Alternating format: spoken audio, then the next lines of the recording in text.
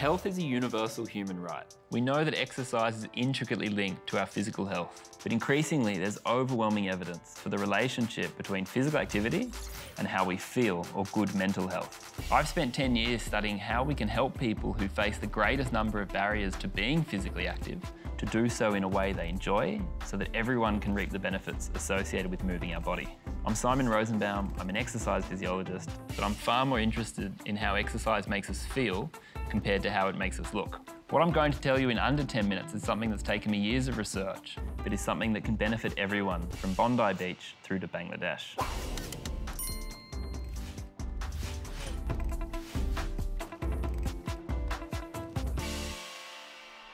The first thing that comes to mind for many people when I mention exercise physiology is a gym. Now, the gym is a great example to explain what I mean when I say that exercise is a privilege. Now, to go to the gym, we need a lot of things that not everyone has access to. We need financial capital, so you have to be able to afford the membership or the cost of the class. We need social support, so a friend to go with, a family member to babysit. We also need to have recreational time, something that a lot of us don't have. Time out from work, caring, and other responsibilities. We need a culturally and psychologically safe environment, one where we don't feel threatened or unsafe.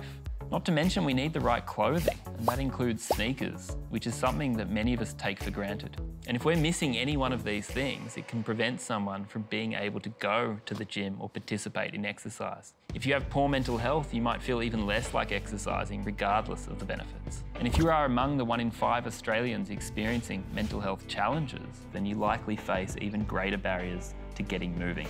My career as an exercise physiologist began not at a sports club or a mainstream gym as I anticipated, but at a mental health facility in a ward that specialised in treating people with post-traumatic stress disorder, or PTSD.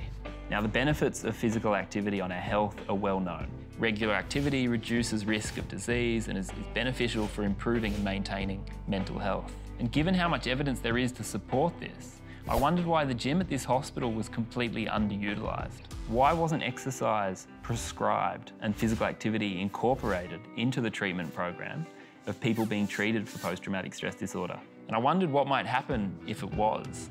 What might happen if, just like talking therapy, patients were provided with the right level of support that they needed in order to be able to move their mood.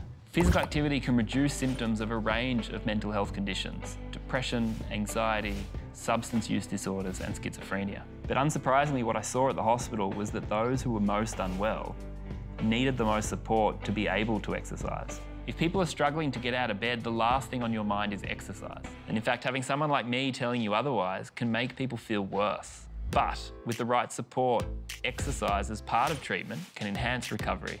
Incremental, slow progress can have big impacts on mental and physical well-being. And we don't have to be running 5 kilometres or lifting heavy weights to see a positive change. Over time, we transformed the gym environment into a place that was abuzz with activity. And transformation also occurred in the people I was working with. The change wasn't merely physical.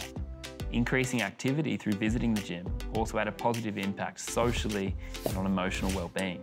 Seeing the positive impact that physical activity could have on people who'd experienced severe trauma allowed me to look at my discipline and its potential application through new eyes. This new perspective meant that a simple photo would change the course of my life and my career.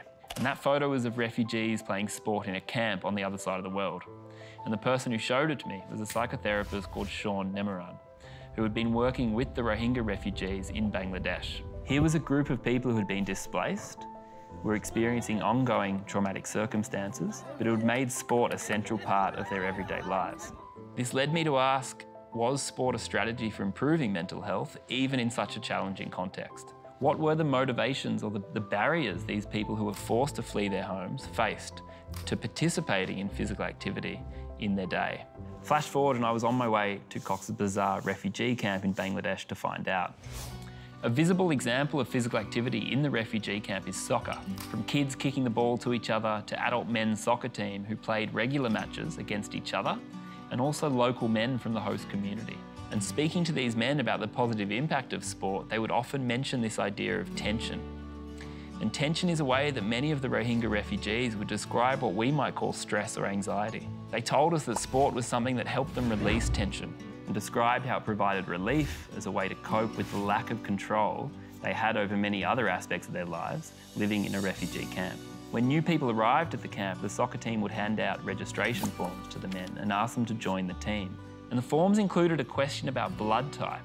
And when we asked why, they explained that in the case of an emergency, this meant the soccer team could provide blood. So clearly this team wasn't only about entertainment and personal well-being, but it gave an opportunity for social connection, for bonding and for community leadership. But physical activity isn't just about sport. And it was speaking to the women of the camp that really brought home the importance of asking who isn't in the picture. Less visible than the men and children playing sport and kicking balls outdoors is what life is like inside the home for many women. In interviews with Rohingya women, they explained to us how life can be even harder for them based on their gender. While the homes they'd come from were forced to flee, had enough space for women to enjoy indoor exercise.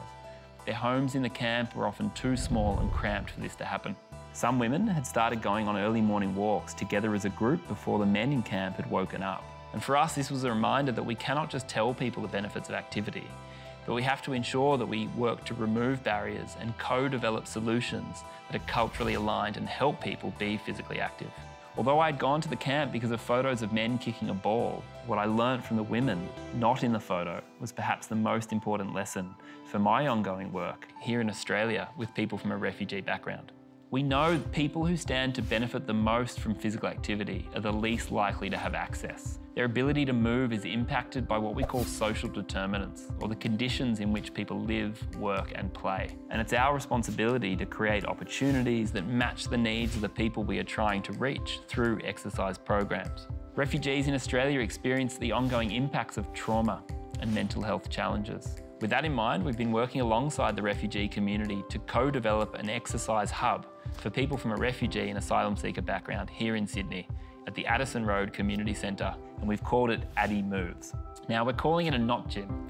And this isn't a gym, but it's a place that will provide people with the space and resources they need to enjoy physical activity in an inclusive environment. We are starting by focusing on women, given the lack of affordable, psychologically and culturally safe exercise spaces that are currently available. It's run by people from the community alongside professionals with expertise in physical activity working together. My hope is that in the future we will see physical activity incorporated more widely into how we support not only people from a refugee background and others who have experienced trauma, but the entire community. Our physical and mental health are interrelated.